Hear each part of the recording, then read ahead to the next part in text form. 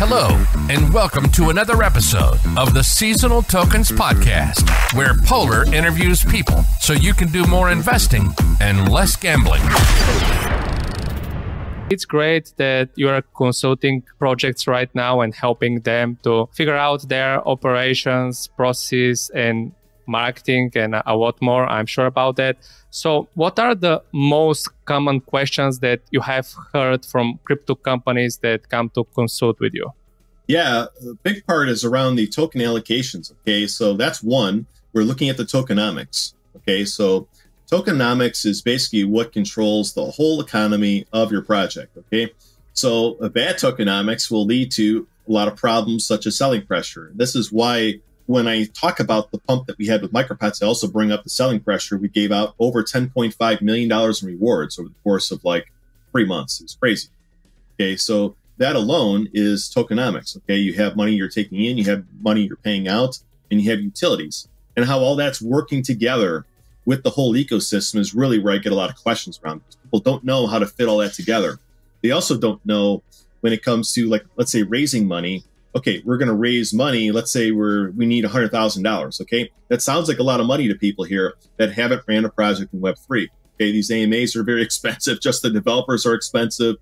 That's going to get you somewhere. It's going to get you to an MVP. It's going to get you your marketing, but it's still not going to be a ton of money. So we need to have that context, right? And that to me is also like, all right, how much money should you be raising? You don't need to raise more than you need.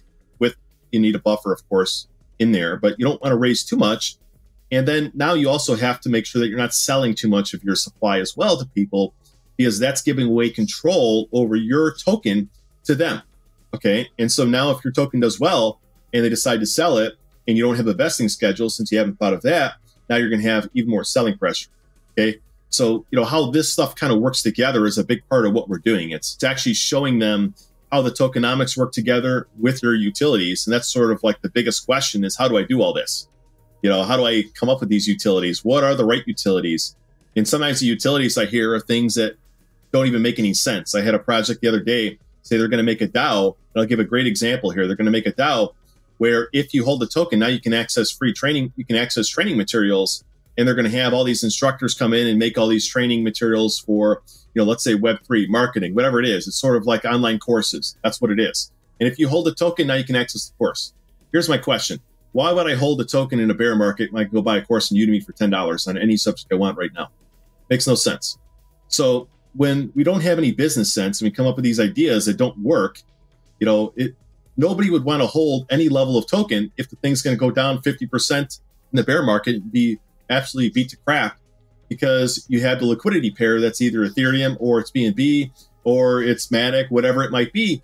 And maybe you're not in a stable coin. That's another mistake as well, by the way, is if you want something in the bear market, you should consider a stable coin pair for your liquidity. These are things that we consult on, okay, that we advise on. Get rid of the bad idea, come up with the ideas that people would actually want to buy and use within your ecosystem. Look at it like a business, a company that you're going to have a utility that somebody would pay for because they see value in it. Okay. And then the name of the game is also to figure out, all right, how do you take in more tokens than you give out? Because if you're paying out more than you're taking in, now you have too much selling pressure. Okay. So it's a matter of finding ways to still enable people to derive value and still make it so that the economy is actually sustainable. And that's a big part of what we're doing here, is validating all that. That could be using automation tools like machinations, where we visually put it in, and it's literally looks like a program that's visual, where you can actually see the tokens flow in the whole economy. It's incredible how cool it looks. And so we'll visualize that, or we do financial modeling and spreadsheets. But at the end of the day, these are the biggest questions as in regards to utilities, the tokenomics, all the financials. And then the next step is really like an execution. How do I execute? What are the steps in the right order? That's another one that's important. And then for that, I can come up with a simple game plan for them. And then off the back end too, I have a monthly advisory. And this is any project can take up the advisory too. They say, hey, we want to work with you, once a week or twice a week or whatever. Okay, cool. Here's how this looks like. Here's my monthly retainer. That's simple. So there's many different ways that we serve clients. That's usually the most common questions, is sort of like, and I have a whole program that covers all this stuff as well. And it leads them from having an idea, coming all out with all the things mapped out in detail, all the financials clarified, and then coming off the back end with a clear execution plan. All that's a program. And then we also ask a ton of questions in there along the way. And really, it's me asking a lot of the questions. Usually they think they have it thought out. And when I start asking questions, they're like, didn't even think of that, And I've caught some that would literally destroy the whole project if just by asking a quick question that I think of, because I've had things that have impacted me severely with selling pressure. And also with the project, like I said, the supply was high in micropets. Well, we came up with an evolution process that enabled people to burn part of the supply.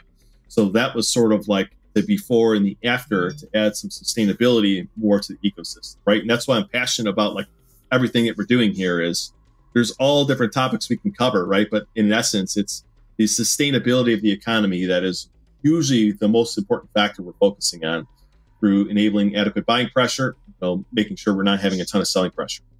Yeah, it totally makes sense. And it brings me to the thought that actually most of the projects are thinking much more in the short term than in the long term, right?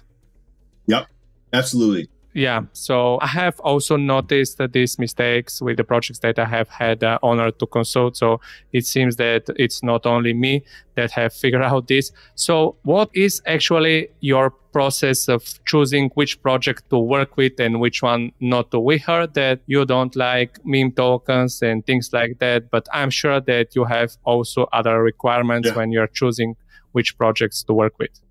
Yeah, I think this would be helpful for just users in general. Okay, so if I were to find a scam, here's what I look for. Okay, and just as well, I don't work for meme coins or, not that I have anything wrong with gambling a little bit and having fun. Okay, since that's what this is all about. Okay, that's what meme coins are about. They're not serious projects. They're not meant to be. When you trade it serious, you're already falling into the trap and making a big mistake. Okay. It's a fun thing. Throw $100 in or whatever is reasonable to you and see if it goes up or down and walk away. If it goes down to nothing, you don't care. It's fun. Okay. So first of all, that's how you look at meme projects. Now, let me go into what I'm looking at. So the first thing I will do is I'll go to the website. Okay. And immediately if I see the logo and it looks like a meme or it looks like garbage, I won't even consider it and I'll immediately move on. Because when I look at that, that tells me how well you understand branding. Okay. And a big part of this space is branding, being able to separate your brand from others. So that to me is already a hit. Okay. Now, if I go dig a little bit deeper and I read the white paper and I start looking at things and it makes no logical sense what you're building, that's also another red flag. I'm not saying I can't help a project, but I would look at it under the mindset of, does this make any sense whatsoever? Is this idea even valid, or would I have to reconstruct the entire thing? Because when you have to reconstruct the entire thing and tell somebody that their whole idea is no good, like I said with the DAO that has the courses, that person was still arguing back with me that, no, this is good. We have a difference of opinion. I'm like, all right, fine. I don't care. That's fine. I'm not going to work with you either way. This doesn't make any sense to me. And fine, if you believe it, great. I could be wrong too. Have had it, right? So to me, that's sort of where I'm also looking at. If the idea is no good, it's brutal to go back and forth and fight for something and, it doesn't make any sense. I can take an idea that's almost there and transition it into something good, which is what I was able to do with that client. Like I said, we saved them a lot of money through launching with a bad idea. It wasn't that they were a bad individual. It wasn't that the idea was complete garbage. It was that the way it was structured wasn't right. Okay. And then now we have something we can work with. So that's a big part of what I'm looking at. The other thing is, if they have a team, who is the team? Are they doxxed? Are they not doxxed? I don't have any clients right now who aren't doxxed. Everybody will easily come on video with me if I ask them. Everybody know their first and last name. I know exactly, I don't have their home address, but I know what countries they live in. Okay. And I also, usually I'm connected with them on LinkedIn, so I know their professional history.